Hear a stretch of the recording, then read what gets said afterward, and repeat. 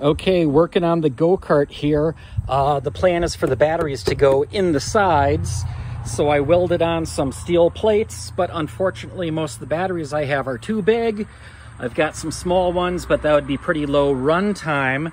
But now I've got this right here, which I'll tell you what that is in a moment. Back in the good old days, our 2004 Prius had a plug-in kit on it.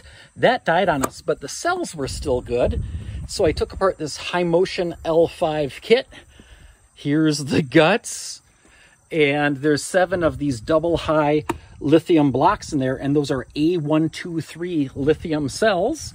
And a hunk of those is 24 volts. So right here we'll have 24 volts, right there we'll have 24 volts. We've got a 48 volt motor controller, and this will be about 20 horsepower peak.